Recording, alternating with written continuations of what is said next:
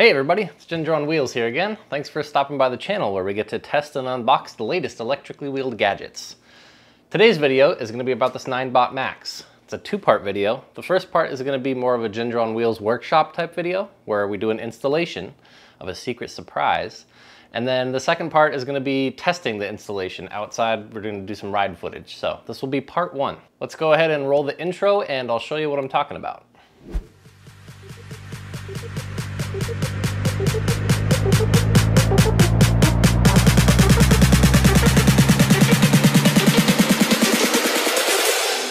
Warrior.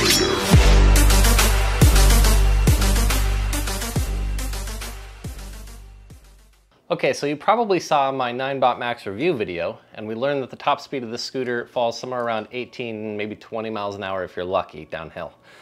We've got a kit today though. This comes from mymaxmods.com. It's a 48-volt battery upgrade kit for this scooter, and it's supposed to be relatively plug-and-play installation. So I'm gonna go ahead and install the battery and update the firmware in the scooter, and allegedly this thing will hit near 30 miles an hour with the upgrade, plus we get a ton of more range. So I'm hoping it'll be pretty straightforward. I haven't done it yet, so hopefully you're okay with joining me on my expedition to get this installed, and we can go test it out. Okay, welcome to my phone. The first step in upgrading your battery to the 48-volt kit is updating the firmware in your scooter. And when you buy the scooter, the owner will send you a zip file that has the firmware in it. And you need to go to your Play Store and download an app called Xiao Flasher or Xiao Flasher? Xiao Flasher? Anyway, open up the app. And then this is me just turning on the Ninebot Max scooter like I normally would. And hopefully it'll show up here under some of the Bluetooth. There it is, NB Scooter 0445. I can see it there now. So I'm gonna click on that. Gives you a little disclaimer here. Software is provided as is with no warranty. Okay, blah, blah, blah. I agree. Ooh, app got removed from German Play Store due to legal takedown notice. Interesting. Anyway, doesn't relate to me. I'm in the US. So this is what it looks like when I am connected to the scooter on the Xiao Flasher app. See the serial number of your scooter, total mileage, etc. What I'm going to do is click select zip file, which is right underneath that plug icon that shows I'm connected. I'm going into the download section, and I see a file right there called drv126kevin.zip, and that is the zip file I was given with the new firmware on it. So I'm going to click on that, and then I'm going to click flash selected zip file. It'll ask you to do a little contribution if you want to support the makers of the app, but I'm not going to do that right now. And then the scooter beeped and my firmware is updating, or flashing, I guess you'd call it. It's much quicker than I expected, not going to lie. Okay, and that's it. It says flash successful, reboot scooter. So I'm going to turn my scooter off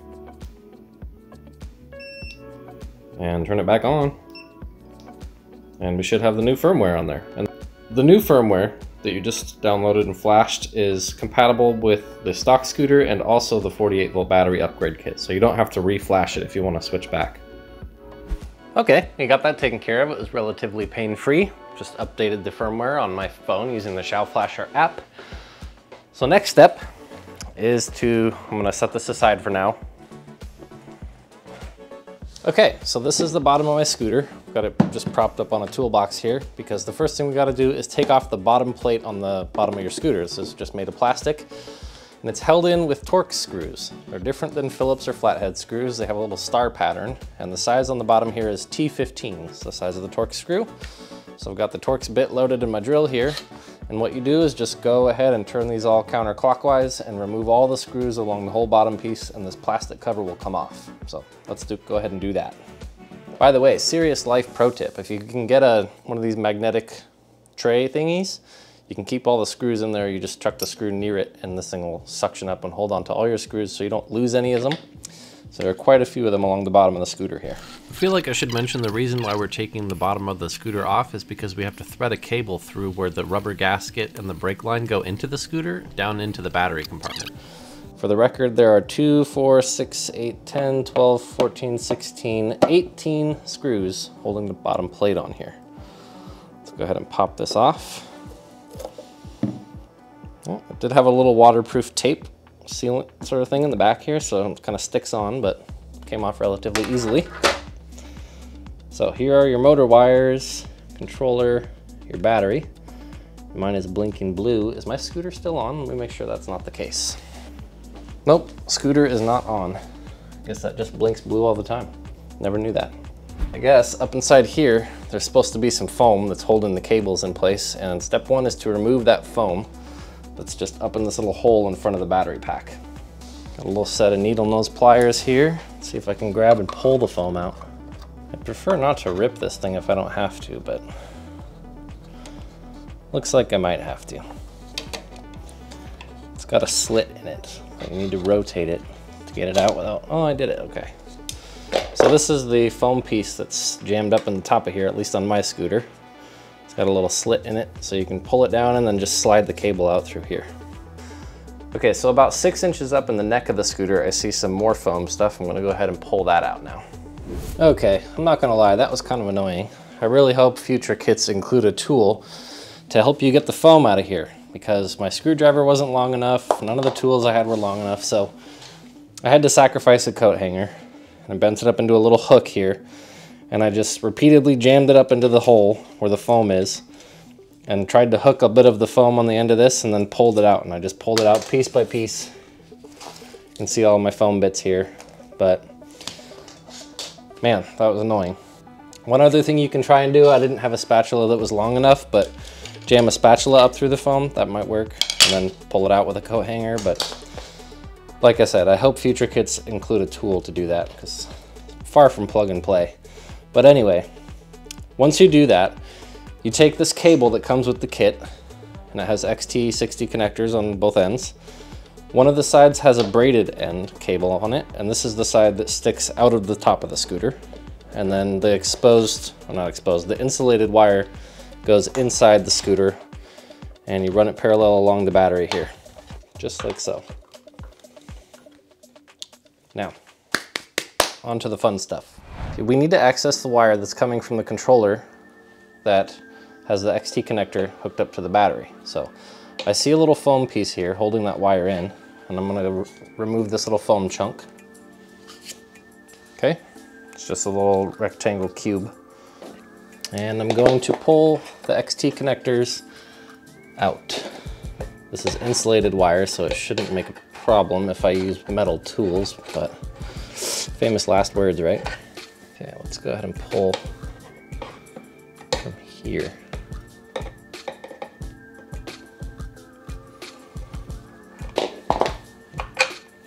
Okay, perfect. We're coming in along nicely. So this is the wire, the XT connector that comes out of the controller. Ba-doop. And this is the end that goes into the battery. Ba-doop. What we need to do is take this included Y adapter. This is included with the kit that you buy from my Max Mods. And you clip it into the end of the wire that we threaded through the scooter. This isn't plugged into anything on the other end yet, but we just take the XT connectors and plug her on in. Oops, wrong end. It's pretty hard to mess up. There's a square end and a circle end and a square end and a circle end, so just kind of snap that in there. Now, we're gonna unplug this XT connector here, which is connected from the factory, so it might be difficult. Let's see, it doesn't want to pull apart easily. Probably a good thing for waterproofing. There's a little black sticker on this XT connector that prevents it from being pulled apart, so I'm gonna take the sticker off.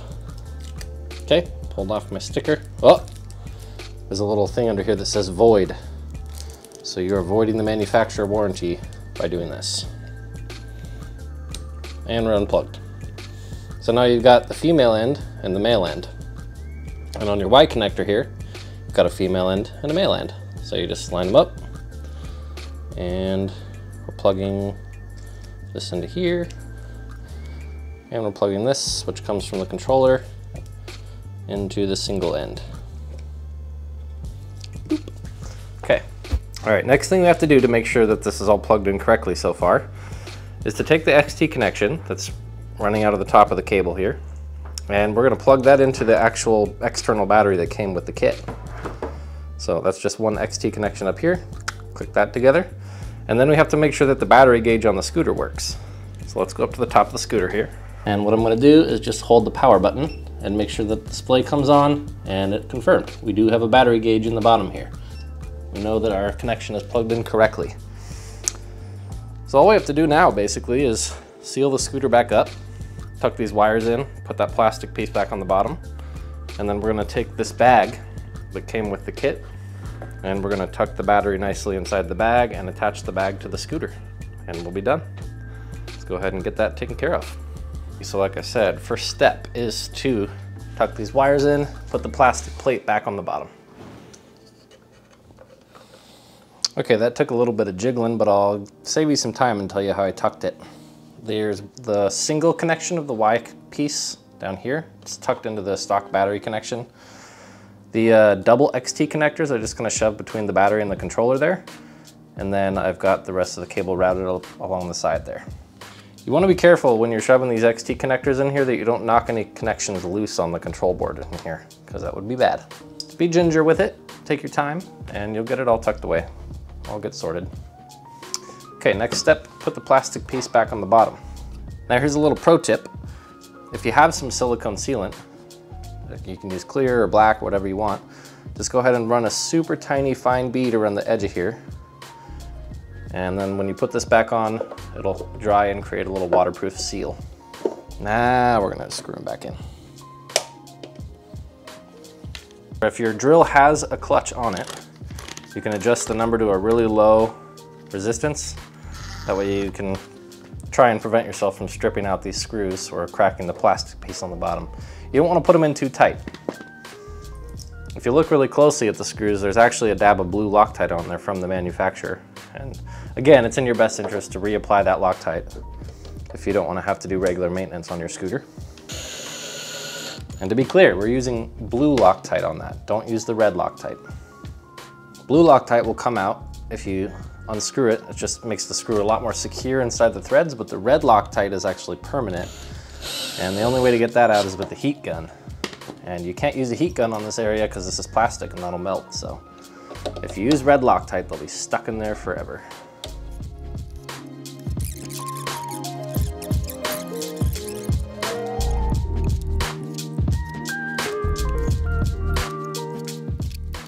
Okay, next little step is to secure the battery inside the bag that this kit comes with. Hopefully you can see this, but you'll open the pouch up that came with the kit, and in the back of the pouch there's a little slot right here for you to put this auxiliary battery inside. And once you get it in there, it is pretty secure inside the bag. It doesn't do much wiggling. And if you've got the option for these front USB ports, they need to be plugged into the battery too. Coming out of the bag, there's a little 2-prong connector. And then you connect that to the 2-prong connector coming off the battery. And then your USB ports should work on the front of the scoot. Hear a nice little click for confirmation there. They're nice. Okay, now the last and final step, I guess before you charge it if you want to go ride it immediately, is to just secure the bag to this part of the bar here. So I'm going to tuck in some of this excess wire. FYI, this wire coming off the battery, comes off where the XT connector is. This is a charger specifically for that battery. And the kit also comes with a charger just for that battery alone. So when you're charging the scooter, you have to use the stock charger and also this little auxiliary charger, and you get both those batteries charged up. And just so you know, another little FYI, I've got one of the older versions of this upgrade kit, and the newer versions, I guess, have a little cutout on the side of the bag with that charger connection just readily accessible on the side of the bag, so you don't have to unzip it every time you want to charge. Okay, let's get all this Velcro sorted here. So this Velcro strap goes behind that little front piece, and you thread it through a strappy hole here. Okay, got 2 on, and these ones can go around the front bar if you want. Not necessary, but nice to have, of course. It's not something you have to do every time you want to charge the battery, FYI. This is sort of a one-time pain. But once you get this all strapped onto here, then all you have to do when you want to charge it is just unzip this bag here and it'll be good to go. You can access the charging port that way. All right, so we got our mod all attached. Just tuck this in a little more, make it look pretty.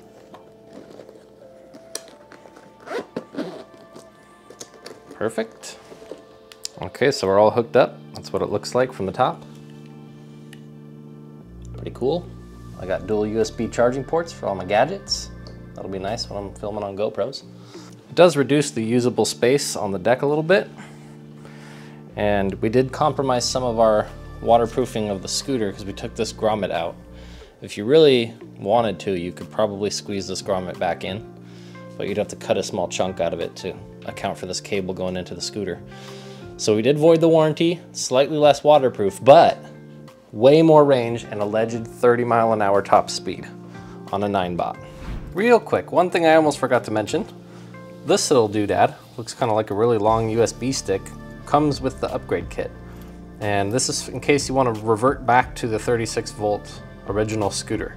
You don't have to switch the firmware again, but you just unplug the XT connector from that battery inside the pouch, and you plug it into here, and it just completes the circuit, and it will put it back to how it was before, in case you have someone less experienced that wants to ride your scooter, or maybe you just want to save the battery inside that pack for another time, I don't know. All right, everybody, that's it. We got the 48-volt upgrade installed. Go ahead and check out mymaxmods.com if you're interested in getting one. Tomorrow I'm gonna go ahead and give this thing its maiden voyage, ride around the neighborhood a bit and see if it actually does get up to 28 miles an hour with me on it. I'll do a range test on it someday, but probably not tomorrow, so stay tuned for that one. But thanks again for sticking it through to the end, and stay tuned for part 2.